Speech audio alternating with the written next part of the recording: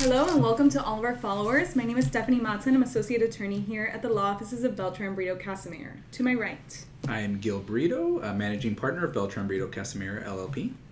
Today the topic we're going to be covering is essentially sponsorship in terms of the O1 visa or the P1 visa. In this case, generally, every O1 visa needs what's known as a sponsor or, according to the forms, a petitioner, right? Generally work visas require a sponsor. Correct. So non-immigrant work visas. A lot of times people are confused with the fact that, wow, for my green card on extraordinary ability, I'm an artist and I did not have to have a sponsor, yet on an O1 visa I have to have a sponsor. So yes, there is that requirement, but what's interesting is the various and different types of sponsors we can have for artists, for entertainers, for traditional ones, for non-traditional ones. Let's discuss a little bit the different types. So essentially it could be described as having three types for the most part. There is what's known as the agent or the representative. Mm-hmm. The representative can be any essentially individual who's going to petition for you. It's the fact of who that individual can be, correct? So that could be a traditional representative. It's going to be, it's going to be somebody like a manager. It's going to be somebody like an agent in a traditional agency format. That is probably the most, when somebody thinks of an O1 visa, that's the most traditional form of a sponsor. However, there's also the ability of an individual like a United States citizen or a green card holder, okay? It cannot be somebody that just has a work visa. It has to be somebody that is a green card holder, is a United States citizen, acting as a representative for visa purposes. This is a very important point. So people have great confusion as to what are the actual responsibilities of that individual. There's a lot of confusion when you hear the word sponsor with U.S. immigration law, because a lot of times people tie the word sponsor to what's called an affidavit of support, where it's a family type of case where I'm a spouse petitioning, I'm a United States citizen spouse petitioning my spouse. I'm petitioning my children, for example. You're financially required for them in that setting. However, a sponsor in the traditional sense of an O1 visa, especially a representative, it's whatever you guys agree to, okay? So whatever, for example, an artist agrees to with their representative, that is what is the responsibility of that individual. So traditionally, there is not a financial responsibility for that sponsor, quite the opposite. There's usually a percentage that's being earned by that agent, representative, manager from the individual's work in the future in the U.S., okay? So that's going to be, traditionally the representative O1 visa. Let's talk a little bit, Stephanie, about kind of what's more of the peer employment and what some of those jobs for peer employment look like. So the other option really is the employment category, which is essentially this company that is serving as your petitioner is also employing you. That's typical for sort of the jobs that are not the actor, the musician that have agents that represent them for short-term employment. This is typical, for example, the best example I think is the chef. The chef is usually an O1 artist for purposes of immigration, and what they do is they're being employed by this company, and the petitioner is usually the restaurant, the hotel group that's hiring the chef. And so your petitioner is in fact your employer.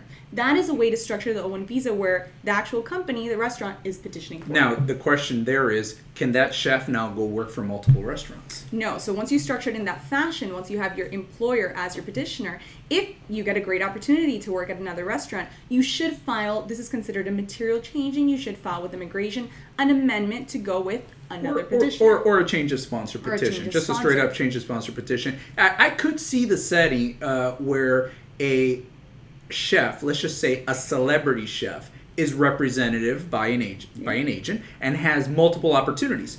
Television, direct work with a restaurant, speaking, whatever's included. So, what decides what somebody's able to do is what's stated within the actual petition. What did USCIS approve? What was stated in there? What's stated on your itinerary? So whatever that says, that's basically what you're able to do. So there's this idea that once I have an O1 visa, I can do whatever I want. And that's just not true. It needs to be stated in the petition, or it needs to be amended if it does require an amendment or a change of sponsor. Right. It's exactly how you structure it from the get-go, how you structure it from the beginning in your petition. Correct. So what is that sponsor doing? So what do they have to? What do those documents look like? What does that actually happen? How does that work with the sponsor? Usually it's going to be a letter that's going to come from the sponsor or the petitioner. We help you prepare that. This sponsor is going to talk about who the beneficiary is, who that talent is, what the agreement is, what you've agreed to, if they're going to be on multiple employment jobs or if they're going to be working on a select few. And this sponsor is also going to sign the forms for immigration purposes. Yep. Sometimes there's also, depends if it's more of a traditional representative, they might have an agency agreement, a traditional representative agreement, management agreement within their office that could be utilized for visa purposes as long as it complies for the minimum requirements that USCIS requires. That is correct. Let's talk a little bit about providing short-term employment. And short-term employment, for example, is going to be a traditionally self-employed person, actor, musician, author, speakers. We see it a lot with O1 visas. These are traditionally self-employed. So that sponsor is not required to pay you money, to pay you a salary. That sponsor is representing you for various jobs, short-term jobs. So in that case, you need to provide work offers, letters, memorandums of understanding, evidence that you in fact have secured employment. It cannot be speculative employment. Technically, that sponsor is not only representing the beneficiary of the O1 visa, the future O1 visa holder, they're actually also representing that employer in front of USCIS. So there needs to be that agreement with that employer that it is okay for this sponsor to act as the visa petitioner. So that's just an added thing that people need to be aware of and should be included in any future work offers. Essentially, yes. There's a third option, Gil, that is if there's a foreign company, for instance, if you are in the UK and you have your agent in the UK and they have a US agent, that is an option as well. So if you have a foreign company that they have a US agent, your US agent can be your US petitioner. Let's go more specific. Let's use something that we've done various times, which is there's an international tour company for musical groups, for musicians, for singers, for performers, and they actually don't have a US office. But there's a ton of dates coming up for a U.S. tour. So what's going to happen there is they will have a designated U.S. agent for visa purposes representing who? The foreign company. So the foreign company could bring its artists here to the U.S. to perform in multiple venues, to record albums, to do whatever's outlined in the visa petition. But it's one of the options that people really are not aware of. So there's a lot of companies outside the United States that could actually come and bring their artists to perform here. But they don't actually have to have an office in the U.S., but they do need to have a representative here for visa purposes. Essentially, they're representing both the foreign company and all of the small employers are going to employ you for that work in the U.S. That is true. Okay. Let me go ahead and check if we have any questions from our viewers. Can I have multiple sponsors? That is a fantastic question.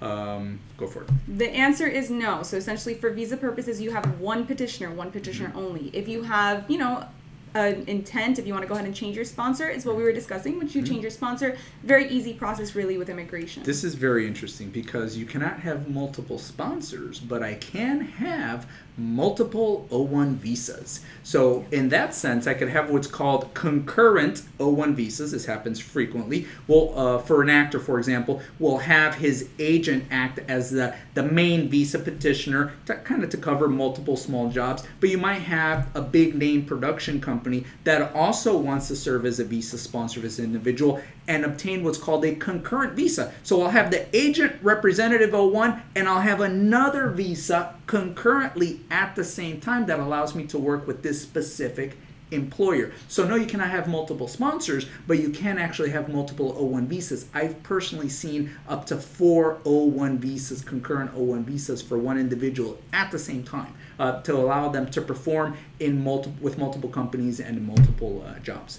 Okay. Now, does that require you to sort of stick to one sort of job category? That's really interesting. I'm going to say no.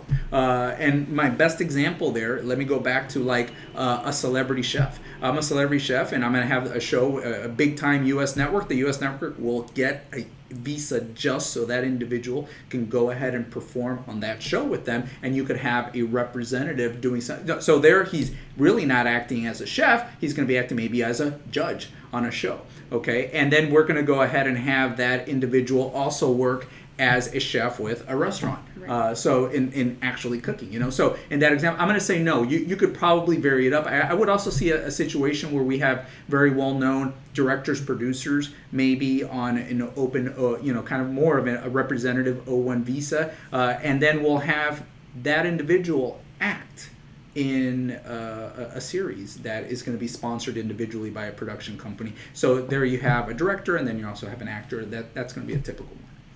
And the other question essentially, Gil, is the sponsor, when the sponsor is an individual in the U.S. that is your representative, what is the criteria? Yeah, I mean, they have to be U.S. citizens, or they have to be green card holders. Okay, so it cannot be individuals that are on visas. It can't be somebody that obviously that's out of status in the U.S. It cannot be a foreign company without having the U.S. agent here either.